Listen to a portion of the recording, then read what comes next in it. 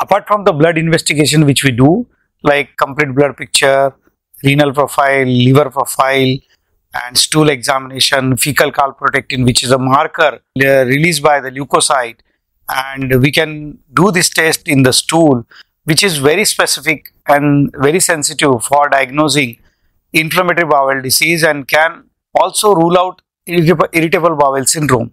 So a fecal calprotectin more than 250 in a new case is almost significant and associated with the inflammatory bowel disease. It is not only inflammatory bowel disease. In fecal calprotectin can also be elevated in other disorders like malignancy and tuberculosis, but the level of fecal calprotectin rise is more in inflammatory bowel disease as compared to non-inflammatory bowel disease, whereas in irritable bowel syndrome it is usually less than 250, usually it is in the range of 50 to 100. So very important marker, fecal calprotectin.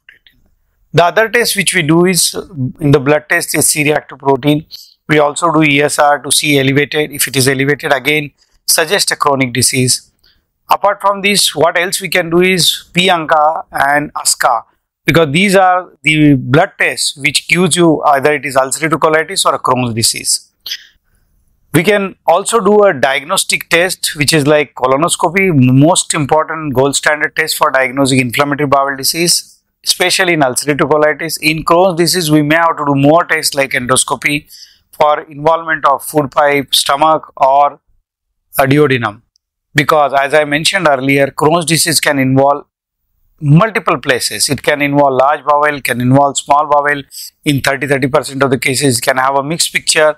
It can involve stomach, some part of the stomach, and then can present with the nodule and pain in abdomen. Apart from this, the other test which can be done is that we can take biopsies. So what we do essentially in colonoscopy is we use a flexible tube. We pass it through the anal canal under sedation, and we examine entire large intestine, which involves rectum, sigmoid, descending colon, transverse colon, ascending colon, and cecum, and we enter into the small intestine called terminal ileum.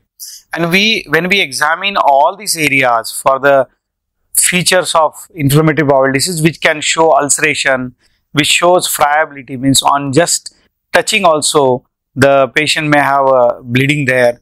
Then in that case, if you find frank ulcerations which are continuous, the possibility of ulcerative is high. But if the ulcerations are patchy, then the possibility of Crohn's is high.